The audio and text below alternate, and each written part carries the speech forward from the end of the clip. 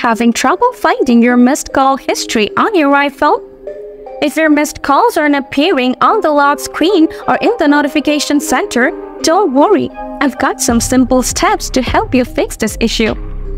Let's walk through the process to get your missed call notifications back on track. To address this problem, follow these steps. Before anything else, first, make sure you've turned off both low power mode on your iPhone to not disturb mode. These settings are often the cause of missed call notification issues.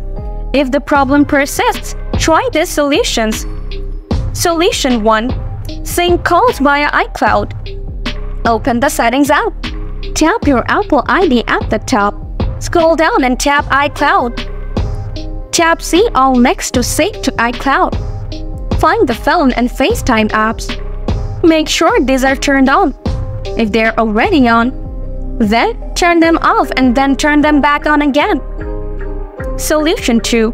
Enable Show Preview for missed calls. Open the Settings app. Scroll down and tap Notifications. Scroll down to find the phone app. Ensure that Allow Notifications is enabled for Lock Screen, Notification Center, Banners. After that, scroll down and tap Show Previews. Set this option to Always. Solution 3. Reset all settings. Open the Settings app. Scroll down and tap General. Scroll down and tap Transfer or Reset iPhone. Tap Reset. Then tap Reset all settings. Once you've followed these steps, your missed call notifications should be back. If you're still facing issues, drop a comment below, and I'll help you out. Thanks for watching!